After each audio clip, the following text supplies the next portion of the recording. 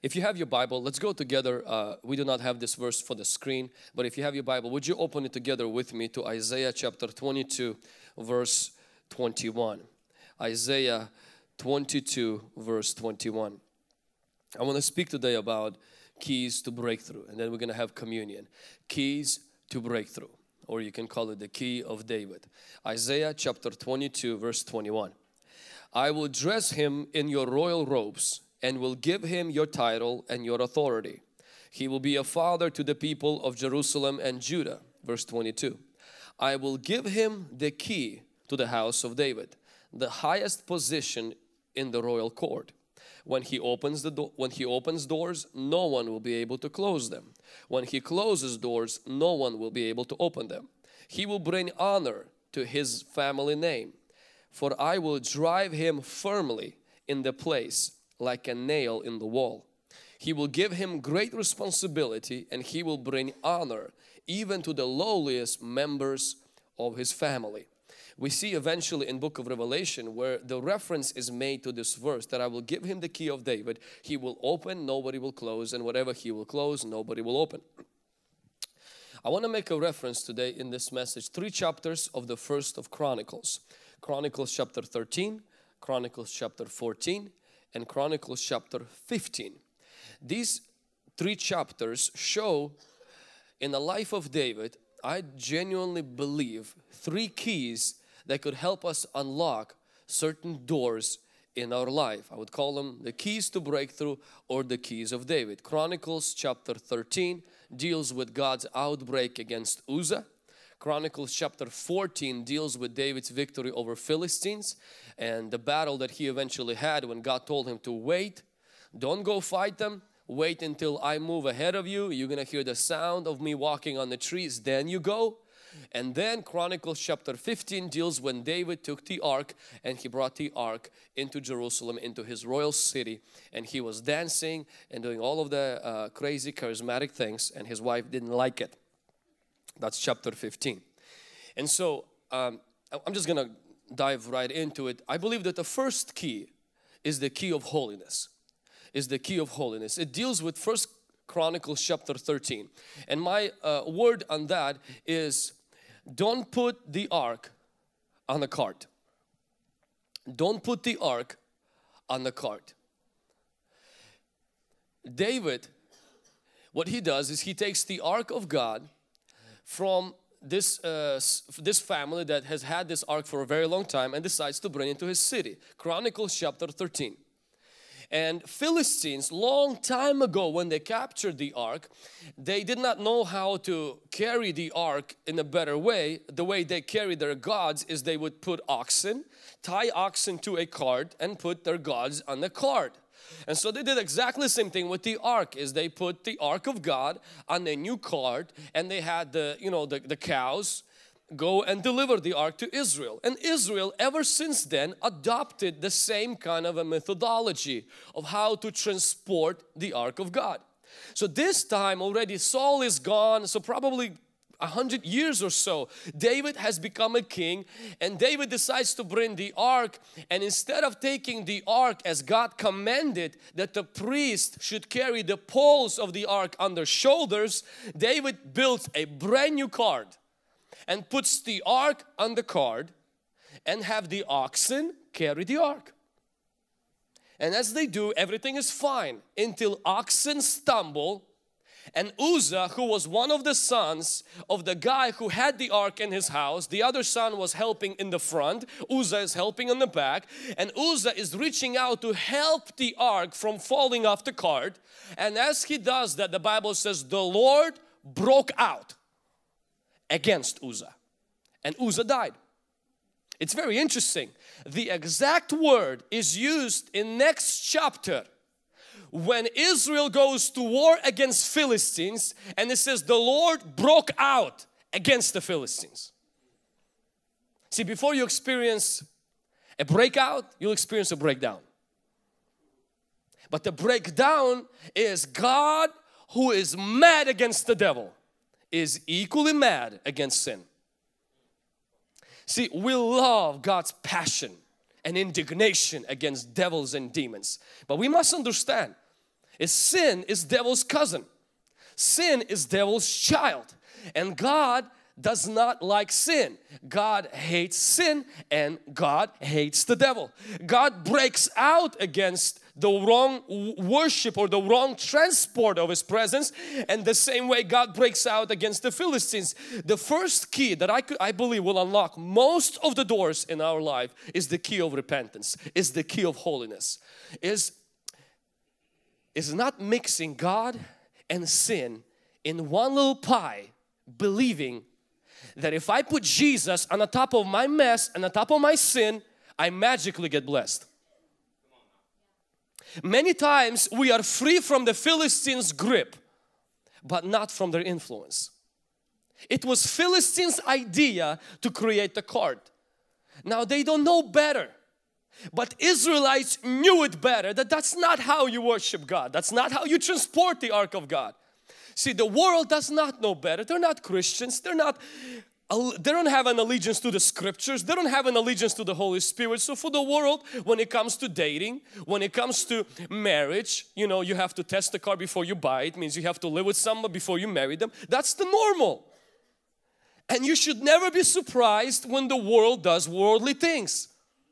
That should never shock you. If I love something, it makes it right for me, whether it's homosexual, whether it's other relationships, because for the world, what the rule is love. And if I love the horse, it means I can marry the horse. If I love the laptop, I can marry the laptop. In California, somebody is going to Supreme Court to marry their laptop.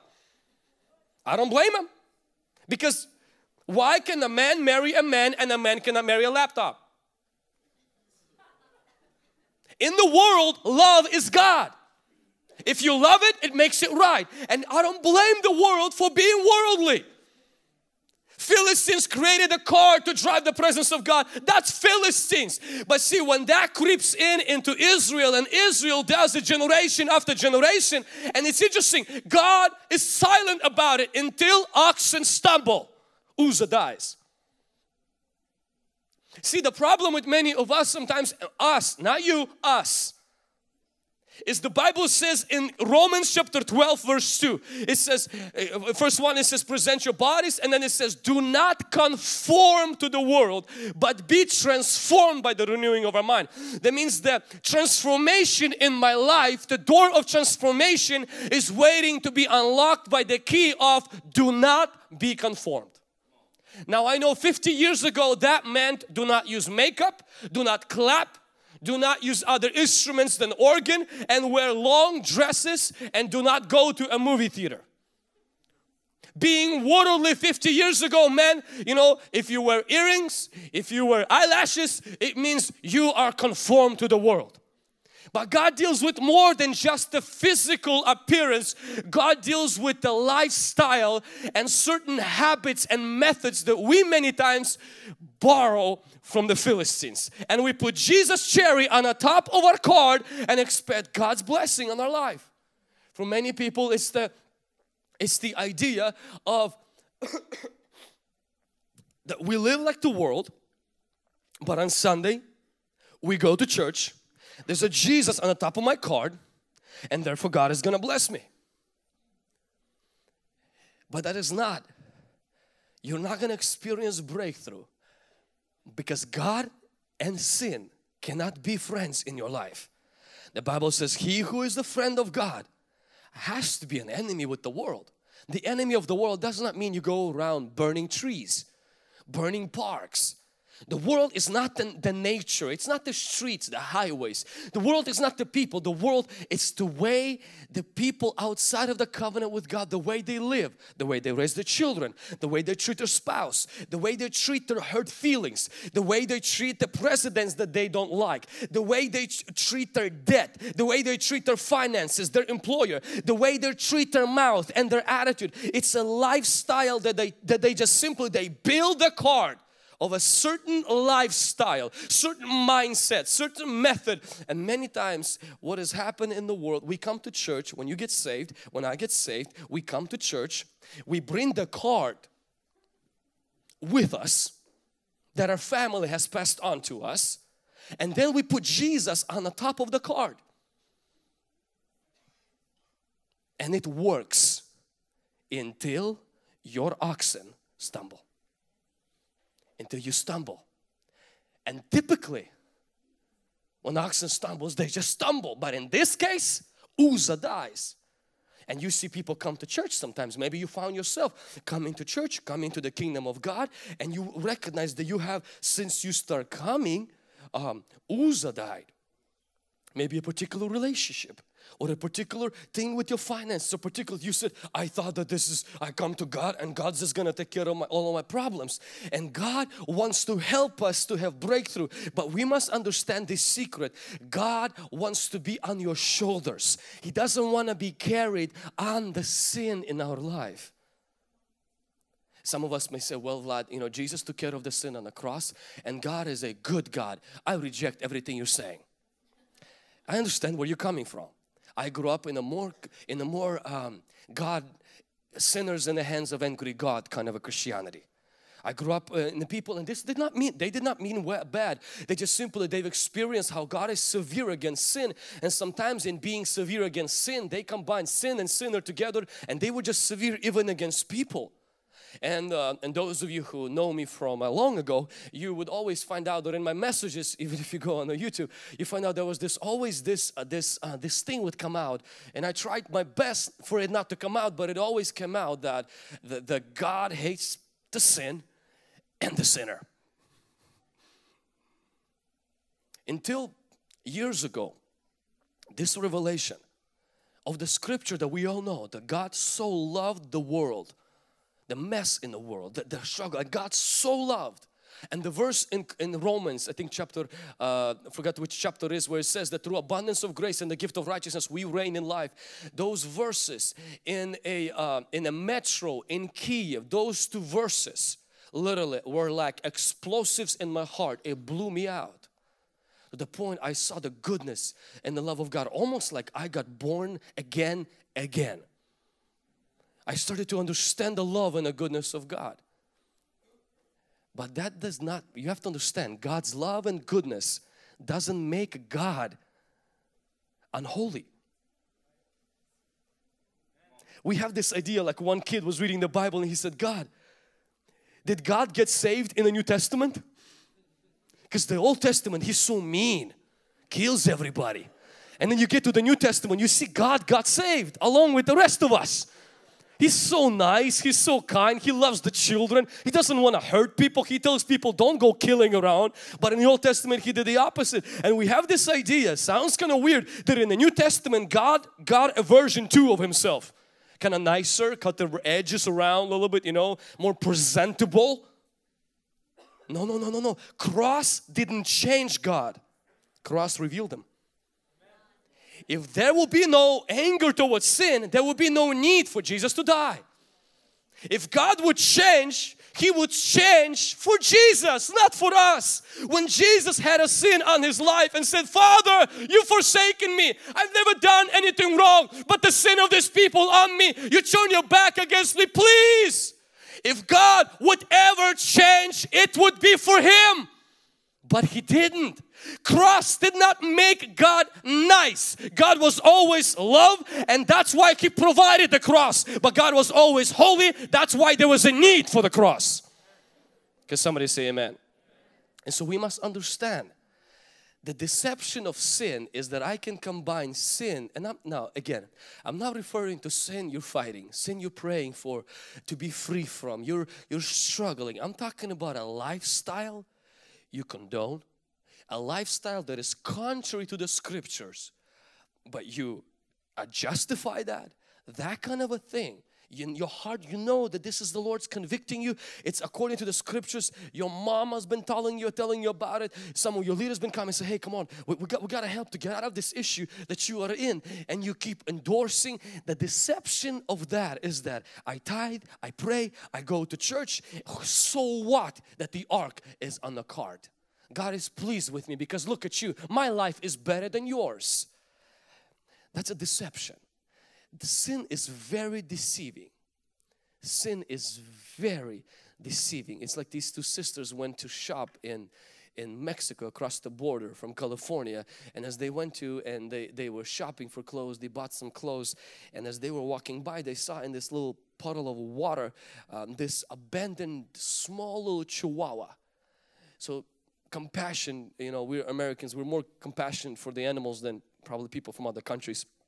So they quickly took this little chihuahua, hid it in the trunk, covered it so the border patrol wouldn't see it, and they got through America. They took the chihuahua, you know, into their house. The chihuahua was shaking and shivering, and they decided to take the chihuahua with them into the bed because, you know, to keep it warm. The next day they took the chihuahua to a vet hospital to say, hey, could you check this? It seems like this chihuahua is very sick. The doctor, the pet doctor asked him, where did you get this chihuahua? They said, well, we went in Mexico. He said, you know, it's a Mexican river rat. It's not a chihuahua. But it looked like chihuahua. It barked like chihuahua.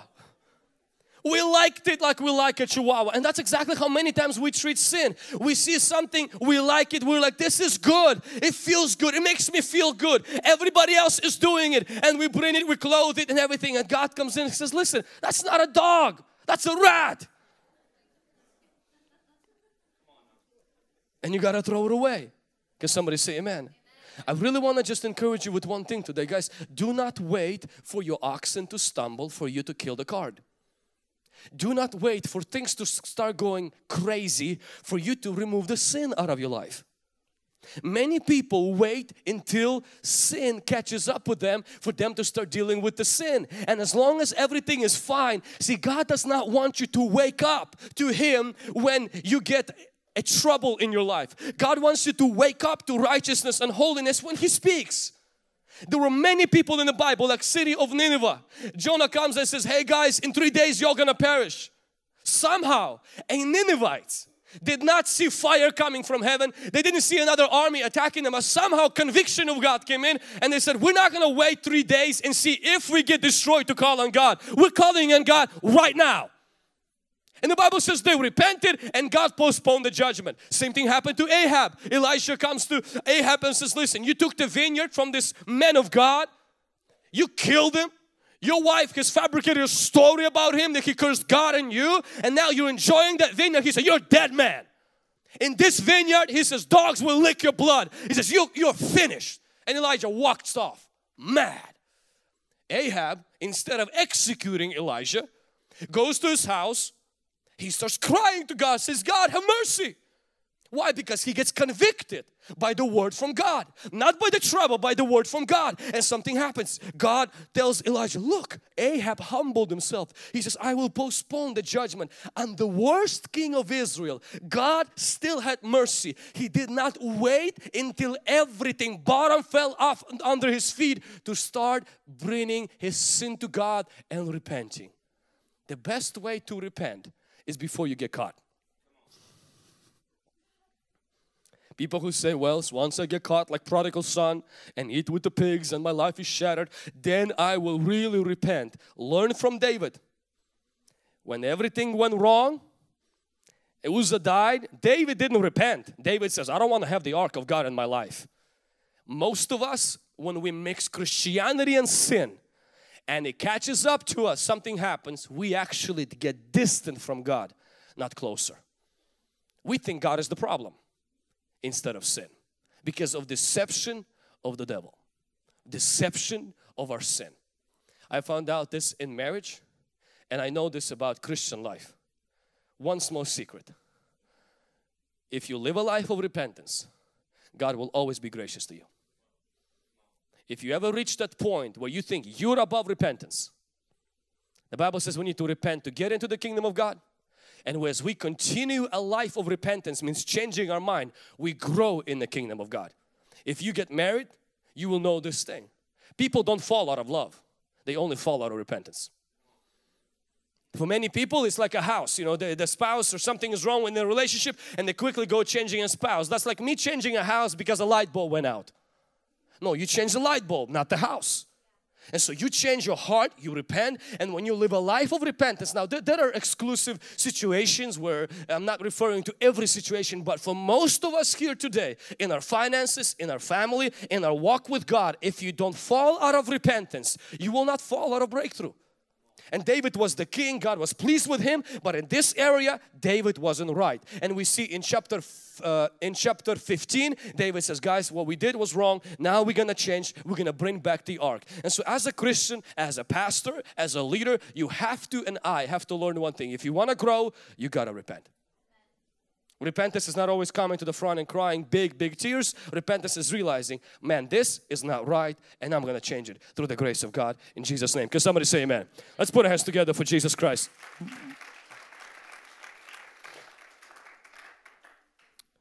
The second key is the Holy Spirit. In chapter 14, David goes against the Philistines, and he inquired of the Lord, and the Lord said, go. Philistines came again, and David inquired of the Lord. I love that about David. He did not go on the basis of assumption of the previous victory. He said, God, do you want me to go? And God says, no. This time I don't want you to just go. I want you to wait. I want you to go around, and you're going to hear the sound. And when you hear the sound, this particular sound, he says, no, I have went ahead of you. I am involved, and then you shall go. I believe this speaks of the Holy Spirit, because the Holy Spirit is like the wind of God. And then when God came and broke through the enemy, David says God broke through like the water. And Jesus says in John chapter 7, He says that those who believe in Him, that they will have the Holy Spirit, and it will be like a water flowing out of their innermost. We see that in one of the prophets that God says when the enemy comes in, the proper translation says the Spirit like a flood will raise a banner against him, and He will conquer him. The Holy Spirit wants to be the strength inside of you to overcome sin and to overcome the devil. The Holy Spirit. But there is a key. There's a very simple and very awesome key here, is that before you work with Holy Spirit, you have to learn to develop a habit to wait on the Holy Spirit. To wait on the Holy Spirit. Now, waiting on the Holy Spirit is that when you have set your time during your prayer time, during your devotion time, where you calm your mind, you calm your soul, and you just lay yourself, your soul before the Holy Spirit and wait on Him. The Bible says those who wait upon the Lord, they'll renew their strength. When Jesus told the disciples about the Holy Spirit, He says the first thing, He says, wait for the Holy Spirit. He didn't just say go work with Holy Spirit, go fight with the Holy Spirit, but wait about the Holy Spirit and He will come in. There is a part that we as Christians have to learn, is we have to learn how to wait and we have to learn how to fight. When we go in fighting without waiting, we're just running on our own. And when we wait and don't ever act with the Holy Spirit, we end up like that person on a traffic light who the green light came up and it's been a minute, and they're still waiting for a confirmation of the Secretary of Transportation to give them a sign from the government that they can go. It's just kind of awkward, just kind of weird. God wants us to wait and God wants us to act. God told Joshua, when you're going to enter the promised land, the first city Jericho, walk 7 times, 7 days, and don't say a word. Be silent. 7 days of silence. And then on the last day, on the 7th day, on the 7th time as you're going to pass the city, open your mouth and shout. 7 minutes of shouting after 7 days of silence. For many of us, it's the opposite. We shout for 7 days, we recognize it doesn't work. We're like, okay, let me find out what God really wants to do here. God wants us to live a life where we learn in silence. And I understand for some of you this is strange. You're like, Vlad, you need this message yourself, because the only thing you do when you get up is you scream. That's here. I don't do that in prayer. When I'm alone with God or before the service, when I sneak into the room, I don't shout. I listen. So when I get up, I can scream and I can shout. Why? Because there's a time to wait and there's a time to war. But see, your war is empowered by your wait. As you wait on the Holy Spirit, as you set yourself before God, whether it's in your devotion time and you say, Holy Spirit, so much trouble is going on, but I just rest and I just wait. I silence myself. The Bible says Jesus was silent before His accusers. But then when He opened up His mouth on the cross and He cried out, the Bible says that the veil was torn apart. The reason why many times our cry is weak is because it's not been preceded by the silence. When you take time to silence yourself before God, when you take time, and it's not just your mouth, because you can silence your mouth and your thoughts, but silence your thoughts. And David says, like a weaned child, my soul is within me. A quiet soul. When you quiet your soul, something begins to happen. The Lord then begins to empower your shout, begins to empower your prayer. Can somebody say amen? The third key, and that is worship. When David worshiped, and that we see in chapter 13 of Chronicles. In chapter 14 we see that him fighting against Philistines. Chapter 13 we see Uzzah dying and them learning a lesson. In chapter 15 we see David taking the ark now on the priest's shoulders, and David begins to worship. He begins to, actually, more correct way, David begins to praise. David begins to go and starts to dance. He uses priestly garments. Some people said he danced naked. That's not in the Bible. It just says he removed the kingly robes and he used the simple clothing that the priests wore. And he started to dance like a child, like almost like a priest. Before God, David wasn't a king. He saw himself as his child. He saw himself as one of everyone else of God's children. And his wife Micah, who had a theological degree in craziness, she was sitting on the window, and she wasn't a worshiper, she was a window watcher. There's a calling like that exists in hell, window watcher. Satan hires everyone who doesn't want to worship, says, hey, I'm going to give you a calling in the church. It's called a window watcher. Watch and criticize.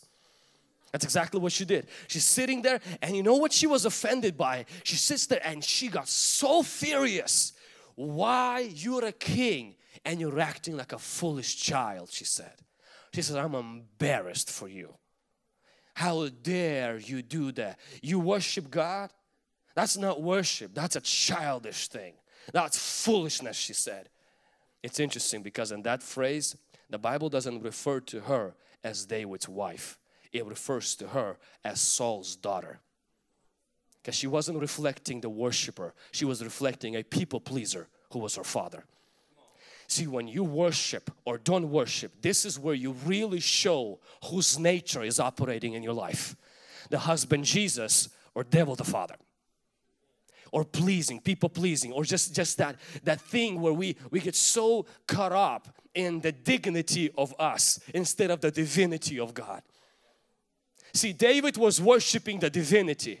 Micah was worshiping her dignity. Because for her, it was more important how I look than how God feels. I know nobody here has this problem. We're going to talk about the people who are outside of our church right now. But how many times, even during our worship experience, though I do not believe that worship is only what happens on Sunday morning, first 35 minutes. But how many times, even when the camera is placed on people, you know, I close my eyes during worship for a few reasons. I don't want to lose my worship because of how other people are not worshiping. They put the camera on people and I was like, Lord Jesus. I thought everybody, you sense that presence of God and you're like, man, the glory of God is here, until you see how a person is standing. Like literally, they've never been in a building before. Never seen people before. And the weird part is it's the people that are Christians. It's not new guests. You see new guests come in who don't even know Jesus, and they listen to the words and they understand the words are there for a reason, to sing them out. They sing them out. They try to even join in, say I don't understand fully, but I join in. And you see many times Christians and you're like, how could you do that? Being washed by the blood, being filled by the Holy Spirit. Why do you care about how your face is than how God's heart is at that moment? I understand there's Slavic people here, maybe Hispanic and others. Maybe you grew up in the churches where expressing your worship was wrong. I grew up like that. Where raising your hands during singing was discouraged. Shouting was prohibited. Other instruments than piano and a guitar was seen as being the worldly.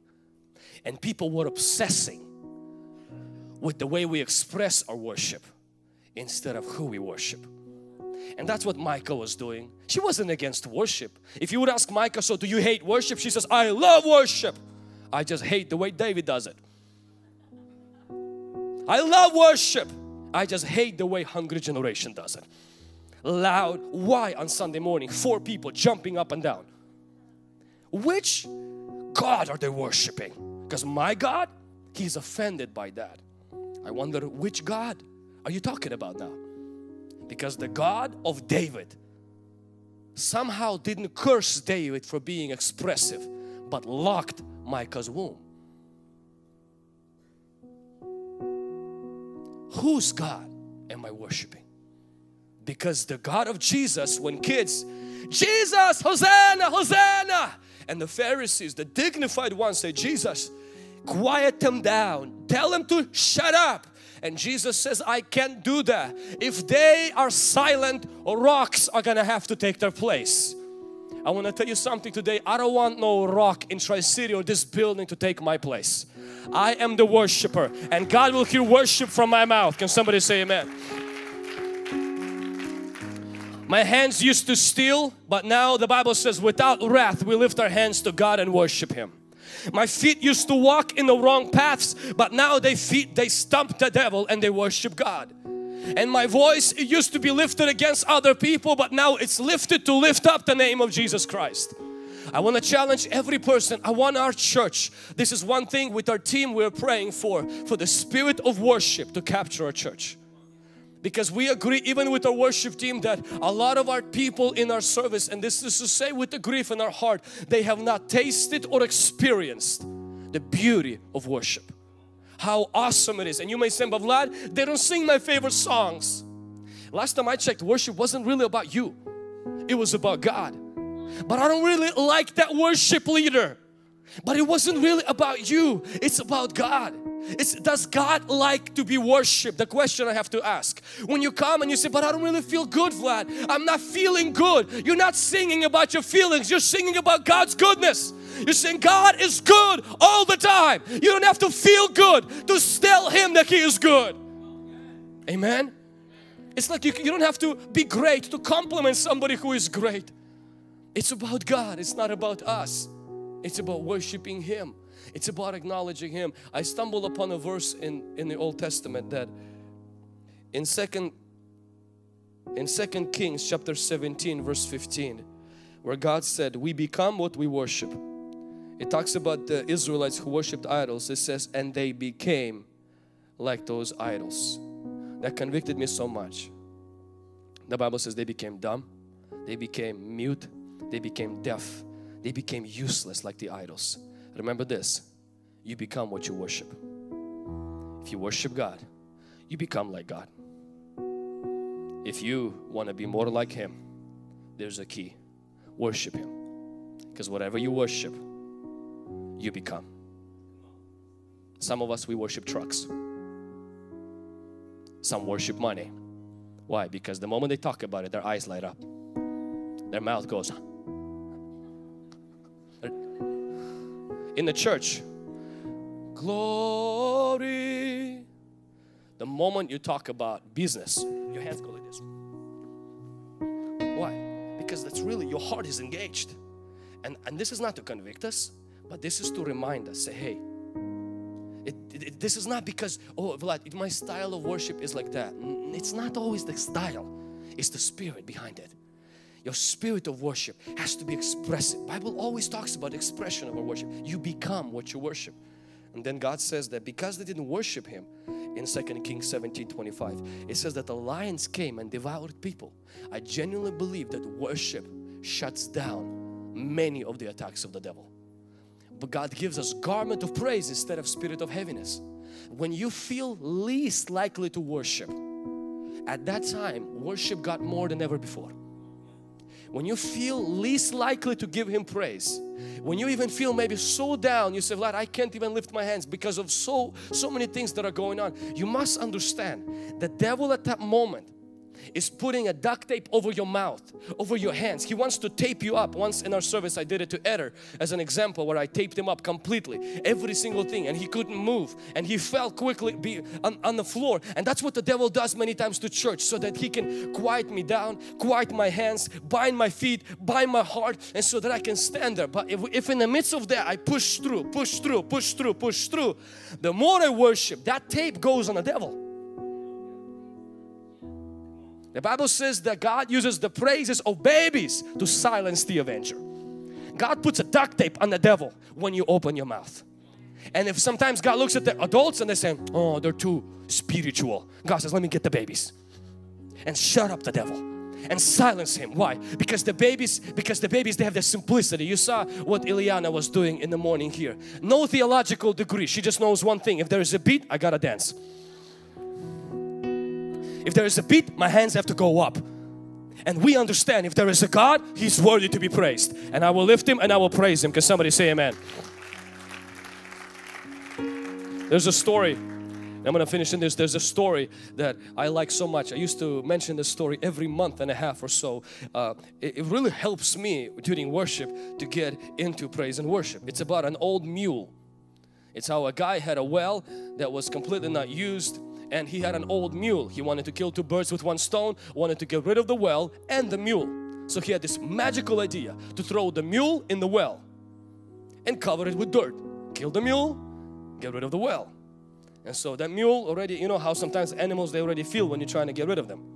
And so the mule started feeling that already, and he brought the mule and just dumped him into that well and took a shovel and started to throw dirt over the mule. And the mule there in the well, knowing he's rejected, knowing no one wants him, he's about to die, he had two options.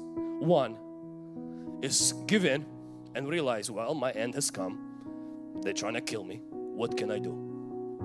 Two is what the mule did, is instead of crying, self-pity, he would shake off that dirt and stand on it. The more dirt came in, he would shake it off and stand on it. Shake it off and stand on it. Until the owner threw so much dirt that the mule walked out from the well. Worship is an opportunity. When the devil threw stuff on you for 7 days, shake it off and stand on it. So when you walk out from the service, you walk out from your well. You walk out from your situation. You walk out from your problem. Can somebody say amen? How many of us, we're going to be worshipers? How many say when they're going to worship, I'm going to worship as well. I'm going to worship with the angels. I'm going to worship with saints. I'm going to worship with my family. We're going to worship God in Jesus' name. Amen.